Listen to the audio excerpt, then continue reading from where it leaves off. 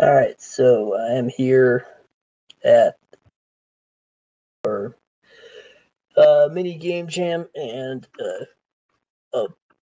well, so nobody has shown up, but I figured I will go over this. I prepared a sort of, and it's not supposed to be a presentation. It's kind of a guided process for exploring, beginning to create a game, if that's what you're looking to do.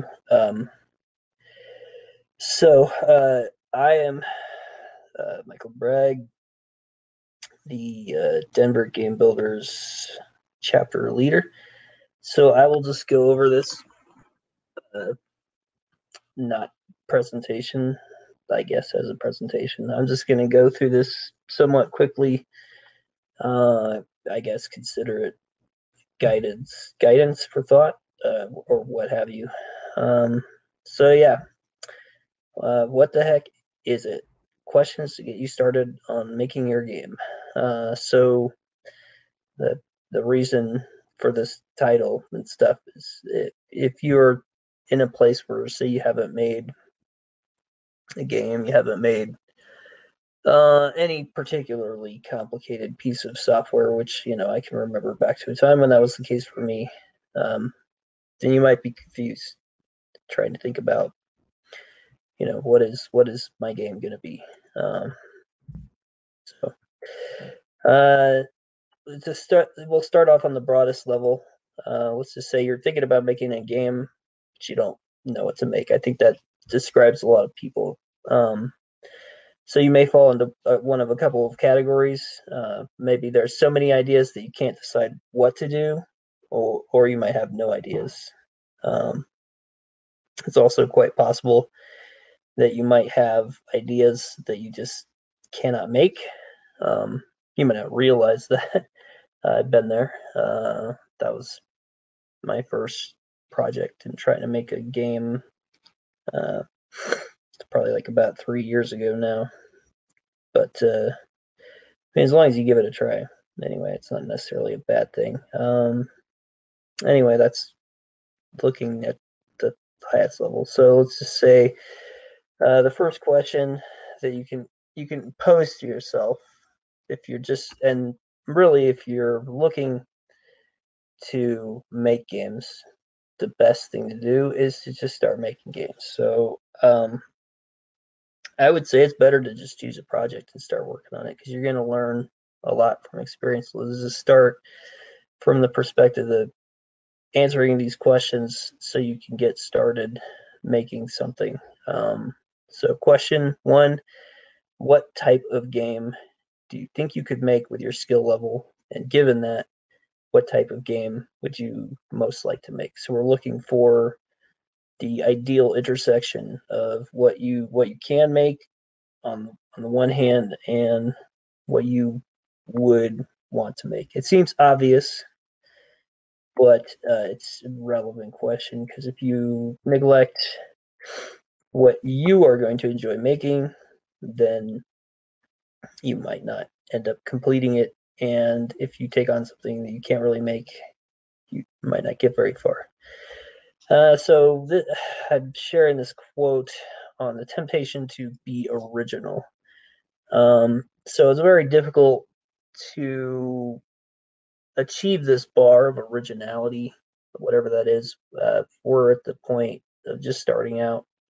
If you're making your first couple of games, so I'm just like trying to warn against the trap of like hesitating or being forever in the space of like trying to come up with an idea or refining the idea, because you may have this idea, you thinking about it for years, and let's say you spend 5 years thinking about this big crazy game that you think you're gonna make. And if you spend those 5 years just thinking about it in the back of your head, you're not bringing your skill level any closer to where you could actually execute that. Whereas if you make one or two small projects a year, your skill level is going to be growing, and you bring yourself closer to the point where you could even begin to understand what it's going to take to make that game. So anyway, I'll share this quote. You're ready, start making stuff. So this quote's from Steal Like an Artist. So yeah, basically just don't be afraid to make something that's derivative. It's better to make your own breakout game. That's what I did, than to not make anything. So here's some simple game ideas that you could probably Google for more. So here's some examples: Breakout, Pong, Snake, Hangman, Tic-Tac-Toe, Defender, Bejeweled, Minesweeper, Asteroids, a dungeon crawler RPG, roguelike RPG. I mean, you could include some type of normal RPG. It's just that an RPG with a lot of events and text can be heavy on assets. I mean, let's say it's a text-based RPG, then the advantage could be that like you could probably generate text, but it could still be a lot of work. So maybe not as simple as it might appear. Okay, so moving beyond that, because we're not really gonna. So all these two things were just to add value to this question of like what type of game are you gonna make. So let's just assume that we had answered that. We'll just say we're gonna make Snake.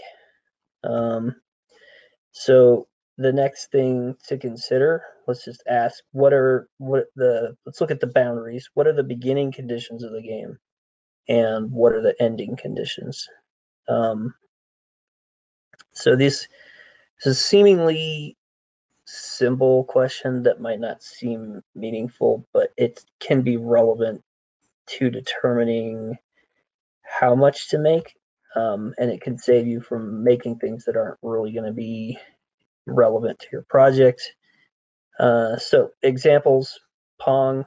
So the beginning conditions: the players have no points, and the ball is by the starting player's paddle. The ending, and I probably should have said something about the paddles starting in the middle too. So I guess that's sort of making a point by omission. It's very easy to overlook stuff, and that's probably going to happen anyway.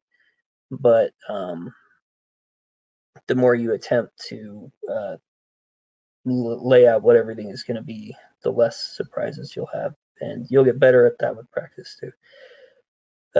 In ending conditions, the player reaches the winning amount of points, and that's for Pong.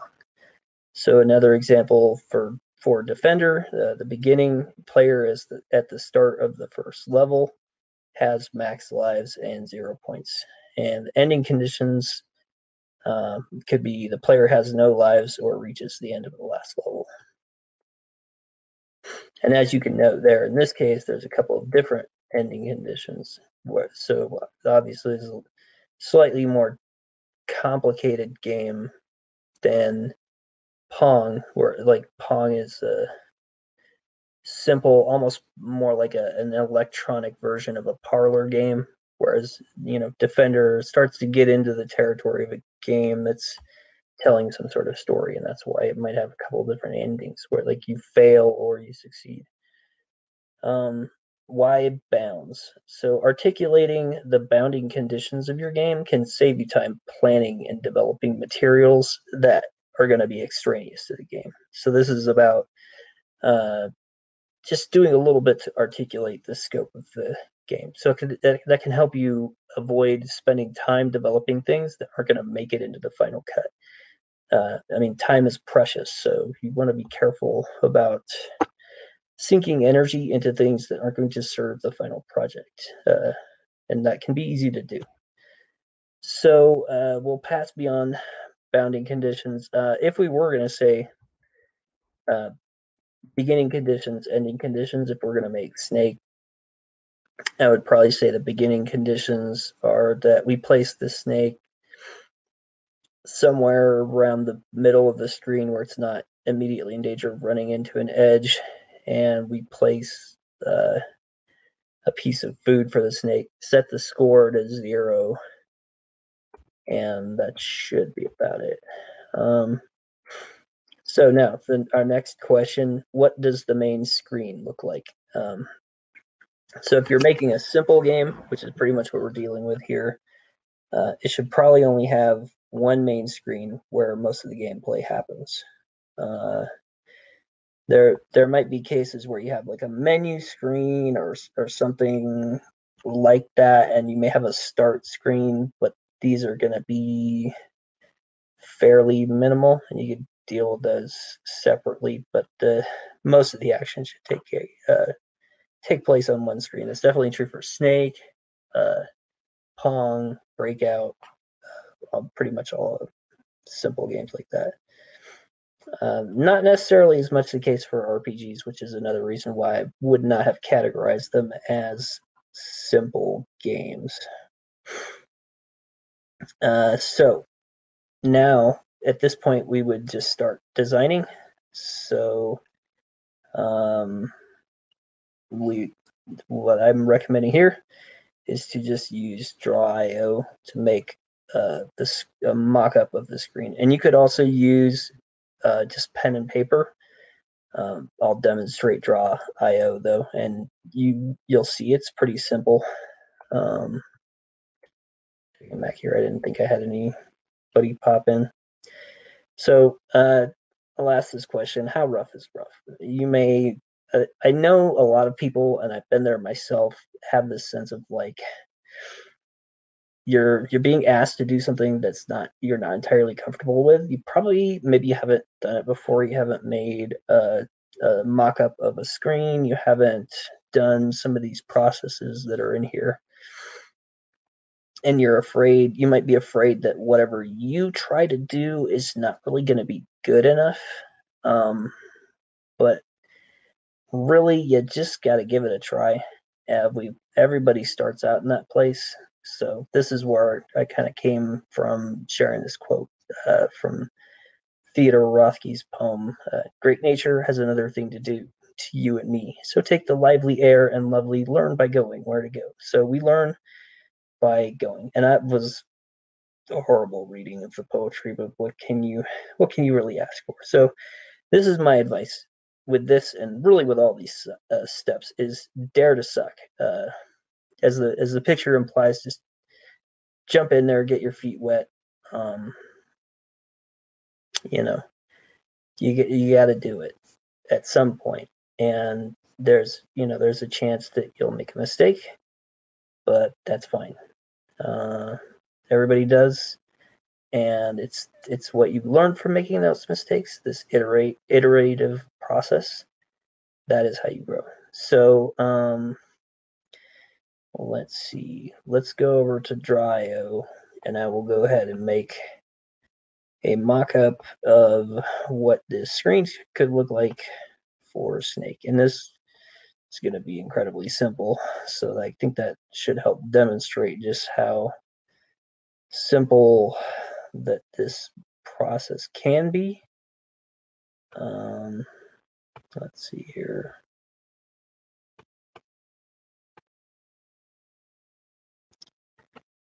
We'll have a score at the top of the screen, and the score is going to have a value. Just say it starts out at 0, and then we'll have our snake that comes in somewhere. So he's coming in. I'm just gonna give him a color. Not digging that color quite. So let's say our snake is orange, because why not? And then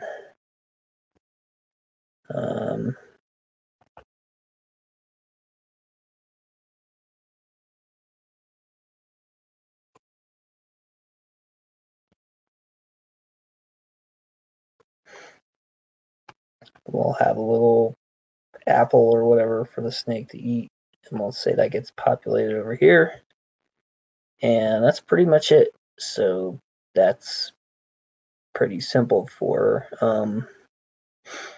the purpose of laying out a mock-up for a game like Snake, which is pretty simple. So, see, it's, well, I know, obviously I have experience doing this, but so this is Draw.io. You can just type in draw.io and it'll bring you to it. And you can save your diagrams on Google Drive as long as you work on the same computer consistently. You can add shapes to your scratch pad and reuse them.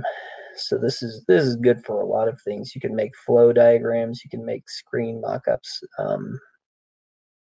so many different things. And I've tried to use other programs that are like supposed to be specifically for different types of purposes, like user flows and stuff.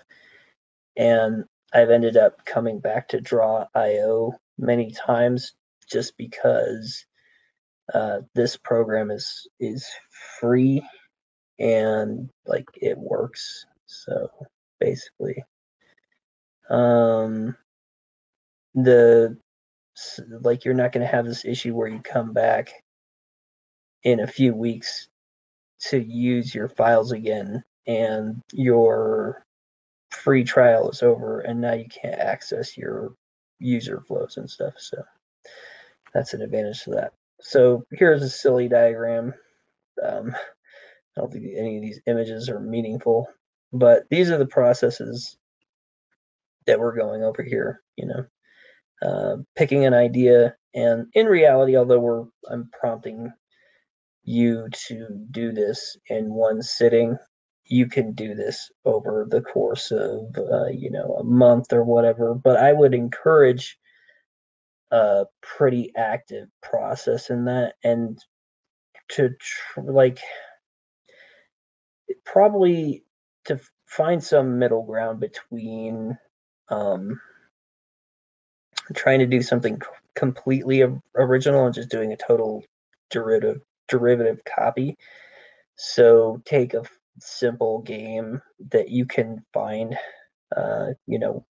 whether you find a tutorial for it or you're just looking at a simple game, and then just, find some simple way that you can put your own twist on it that will make you enjoy doing it. So it feels like you're doing something that's your own, and try to actively make time to research and brainstorm and do put it on a whiteboard or something, like this day, this time I'm gonna go over ideas, and then give yourself a deadline to make a decision.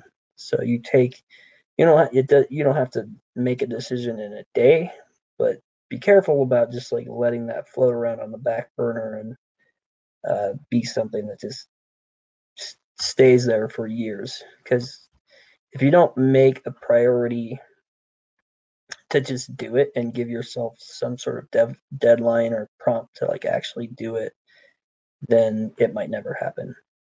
Alternatively, you could participate in some sort of event where people are making games or whatever is gonna give you that push to just get started on something. And then our steps: pick idea, design layout, and then this one we're going to do now, define models. So defining models, and models are basically just the virtual data representations of what you're going to see on screen. So if you're going to see a spaceship on screen, we need data that tells us how to represent that. So that might be a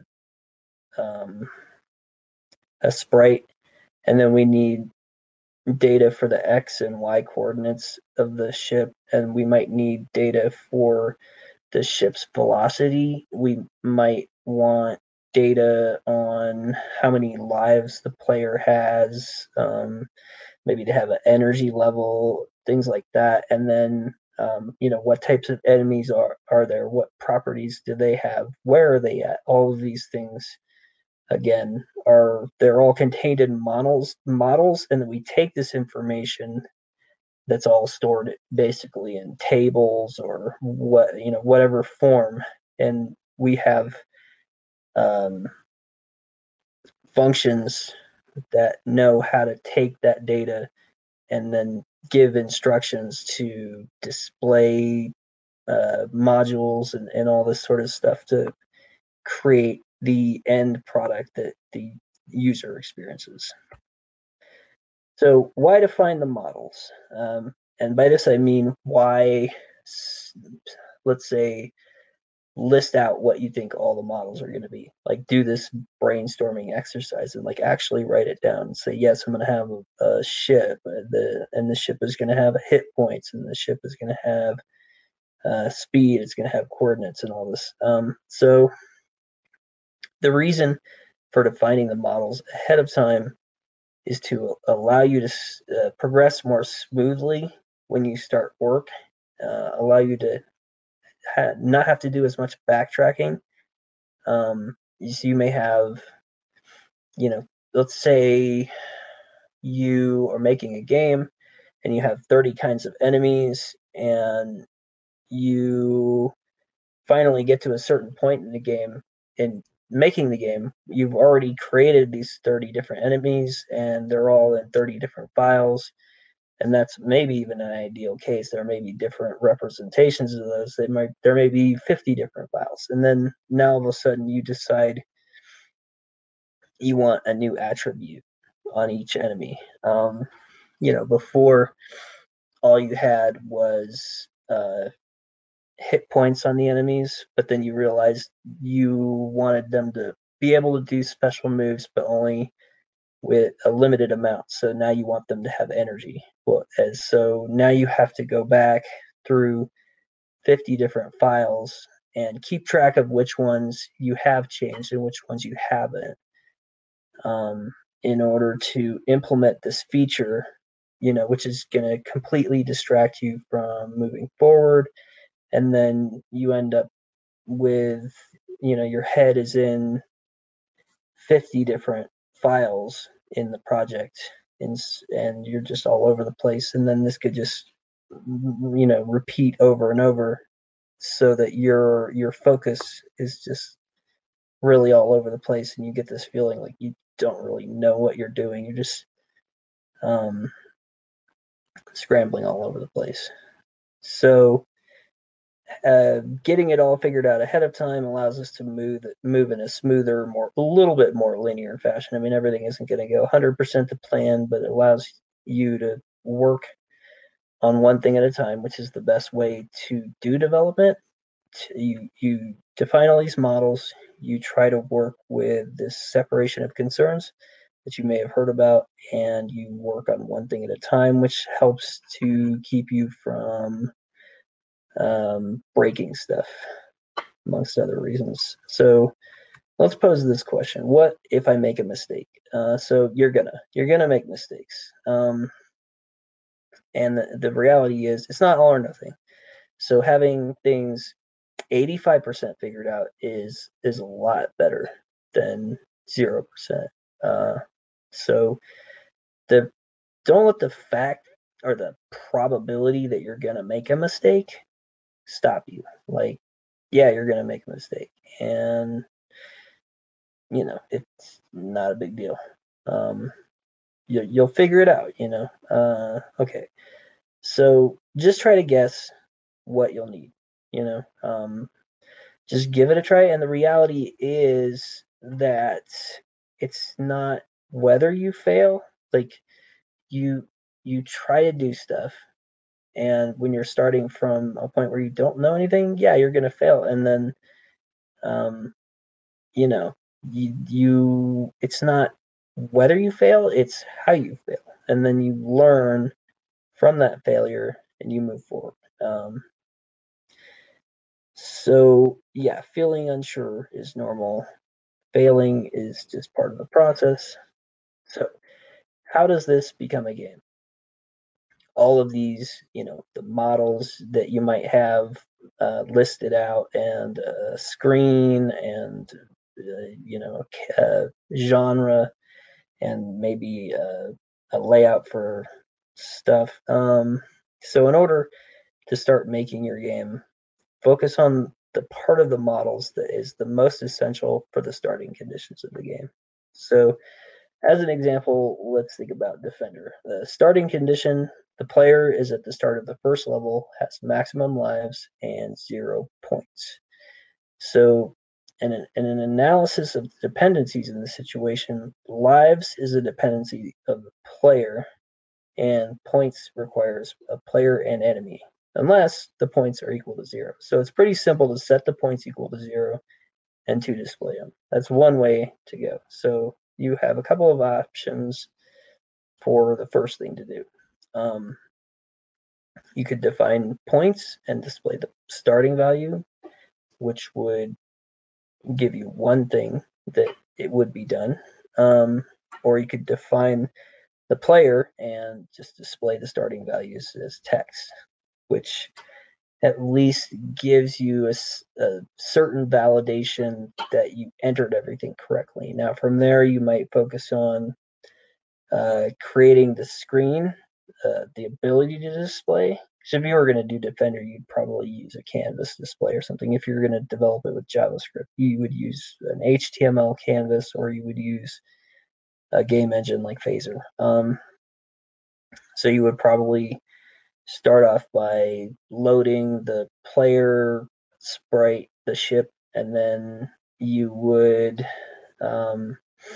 work on being able to control it, to control the ship with whatever input devices you wanted, and then you might start working on, other things. That's a pretty good start, and it probably take a decent amount of work, so it's nothing to sniff at. So how do you structure things? What is a program? If you haven't done a lot of coding or software design, you might be wondering what your program is supposed to look like. So it's a tricky question. Most of the time, it's not just like one huge file. It's going to be like a lot of files that are broken up and organized in a given way. So we have a couple of different main types of structures for games. You have an event-driven structure, where you might have an initializing function tied to a start button that creates the initial conditions for the game.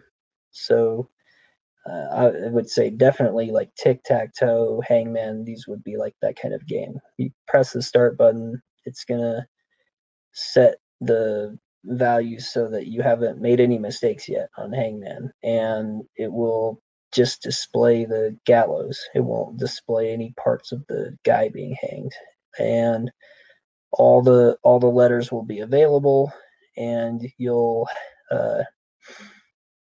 game will use whatever library and process it has for choosing a word, and it will display blank letters equal to the letters in the word, and then you'll be ready to go. Then from there, events triggered by inputs alter the model, prompting a display. So each input would have an event listener attached to it that calls a function somewhere. And the function can have access to whatever parts of the program that we want to have it. So it could ask for information about other areas of the game, and then do some calculations, produce an output, and then request to change the state of a value. Like, okay, now the user chose the letter G, then it checks to see if G is in the word. Okay, G is not in the word, so we're gonna now say we need to put G in the pool of letters that are not valid, and add one step to the hangman like figure, and then that would all go back to the display, which would normally be pretty much set up. So yeah, it should be pretty simple. It varies. It depends on how you work at everything. So, but ultimately, There's no like watcher event that's like always running. It just waits for inputs, and then it would call a constrained method that works based off of whatever the type of input is. So it does a certain thing within the game logic. Okay, I don't think that I'm explaining that more. So I'm going to move on to real-time structure. So in a real-time game, again, you still probably have a start button, and then that's going to set initial states. So behind the scenes, you're going to have methods that load the assets into the game, initialize required variables to their starting values, and populate game objects. So it's one thing to note is that there is a difference between assets and game objects. So taking, for instance, like a little alien guy that might be an enemy in Defender, the sprite for that alien guy would be an asset, but the many game objects could be initialized using that sprite, and each game object is going to have its own um, variables, its own statistics. So each one could have, if it has hit points, it might it would have that value. Otherwise, whenever it gets hit, it may just be destroyed, remove itself from the game. But anyway, so that's the difference between assets and game objects. So then once the starting logic is complete, it's going to render the game and your rendered state. In the rendered state, you have all of your game objects with whatever applied physics are affecting them that will be moving based off of some sort of update state. If you have if you're using a game engine, then there's probably physics behind the scenes that are going to handle a lot of that. You'll still have access to the ability to create update methods that you could check for different things that might have occurred, and this is going to be run with a certain periodicity. So it might be the update method may be run like 30 times a second, and it'll just process whatever is put in there. And then based on that, that may alter whatever is in this rendered state. So a simple example might be objects that only exist for a given amount of time. So their timer ticks down, and then when it finally hits, when their timer is finally up in the update method, it'll trigger instructions to delete that object from the scene, and that comes back to the state, and then they're not there anymore. So another way that the state can be affected is with collisions or events. So I mean that's pretty simple. You might have a collider on a bullet, and the bullet hits a relevant game object that it's scripted to affect, and that triggers a collision event, which will then check for whatever it needs to do, and that might alter the state. So this is still within update or collisions and any background physics stuff that's going on. It's pretty distributed. So depending on the way the code is structured and the game engine, you may have like scripts in the game objects and whatever.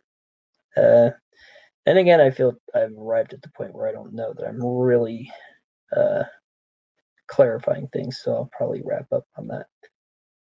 I'm just reading my description to see if I missed anything. No. Okay. So what type of structure will your game have? Yeah, so just think about which type of structure, whether it's turn-based or event-based or real-time, is going to work best for your game. And maybe there are some other modalities out there. I don't know. But those are two prominent options. So turn-based games like RPGs, I could think of some other examples like detective games and things like that might be work well with an event driven structure. Action based games like arcade games, platformers, shooters probably need to be real time.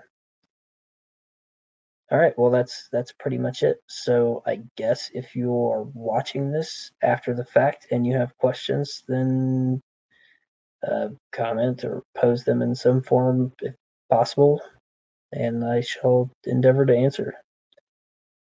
And that is it for the presentation.